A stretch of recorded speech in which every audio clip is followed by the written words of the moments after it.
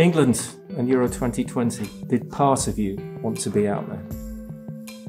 Look, you always want to play football, but I made a decision. How do you deal with the mental challenge to still be at the top? I think for me, it's always been being able to talk. The Jamie Vardy diet of Red Bull and coffee? Still have my Red Bulls and my coffee in the morning, yeah. In a word, how do you sum up the FA Cup final and what that meant to you? No, it was massive, not just to myself, but I think to everyone on that pitch and the club itself. It was really big, something we'd not won before. So to get over the line and create that bit of history for the club was really emotional and really deserved in the end, I think. You made history. Just tell us that piece of history that you made in the FA Cup by playing in the final. Yeah, I mean, it was something I'd not even realised until we was told off the media team here that I'd managed to play in every round. That was up until the semis, and we got through, and then it was make sure you put the work in so that you get selected for the final, so that you've managed to play in every round. So have they written that into the Jamie Vardy film script now? I'm not sure. I don't really have anything to do with that side of things, so we'll have to wait and see. But it's pushing along, is it, the film? Yeah, I'm hearing so. I'm hearing it's moving along, but like I said, I don't have much input. I had a bit of input right at the start, and now it's up to the director and everything of how they want that film to go. How old are you now? 34. How old do you feel? 24.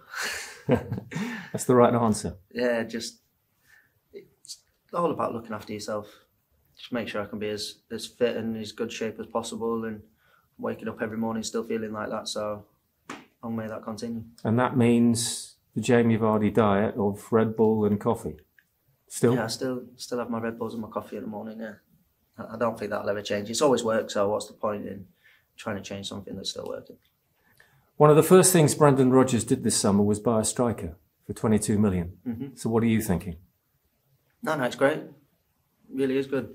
I think if you look back last season, there was a lot relying on myself and Kel, so you want that extra person and you want that extra competition because it makes you thrive under it, especially when you're on the training field. You all want to better each other, which brings out the best in yourself. So it's always good to have that competition, and like I said, working out on the training field all together, learning off each other and how we all play can only benefit the club. But do you feel the main man, the go-to striker, still at the start of this season, age 34? I've never felt like that. Never. I just always go out onto a pitch wanting to give 100%, give my all, and that's hopefully what I've been doing for the past years, and I'll continue to do so. How do you deal with the mental challenge to still be at the top, to still be the star? Like I say, I've not changed any season with how I've gone about things. As long as I know in myself that I give 100% of my ability to try and help the team, then I'm happy, and I'll always keep doing that. Nothing will ever change that. We've seen a lot of talk about mental health, though. Can you relate to Simone Biles and to Ben Stokes with their mental health? They talk about the test of mental health when you're at that level. Yeah, listen, there's a lot that's put on you. There's a lot of stresses that come with it. Going into games where, definitely should win, it might not happen. So you get the things that build up in your head sometimes that you do need to have a little quiet time on your own to get over these things, and no one will know who's not dealing with it, what they're actually going through. So it's just something we have to be careful with. And if someone's mental health is being affected, we have to make sure we're there to support them or leave them to get on with it themselves in the way that they want to deal with it. How have you dealt with it? Have you had your own issues with it? Yeah, you always get slight issues, but I think for me, it's always been being able to talk.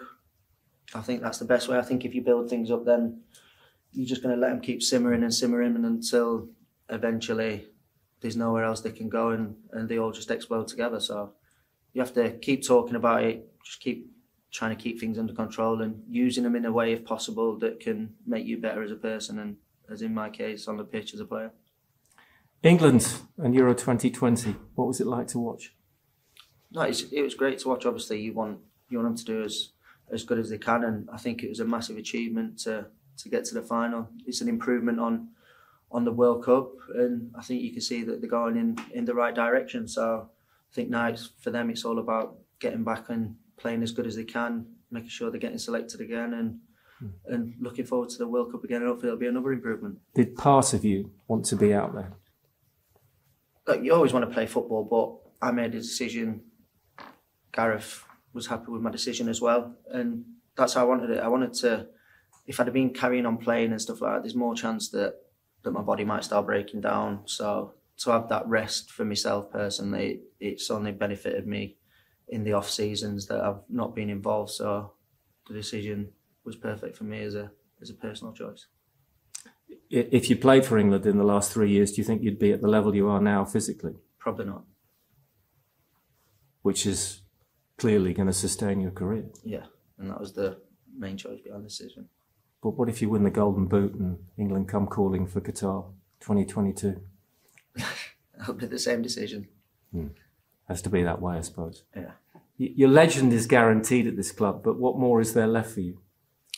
No, there's still a lot more. There's still a lot more things that we want to achieve at club. Like when the first day the gaffer comes in, it's all about progression. And I think over the past few seasons, definitely we've done that.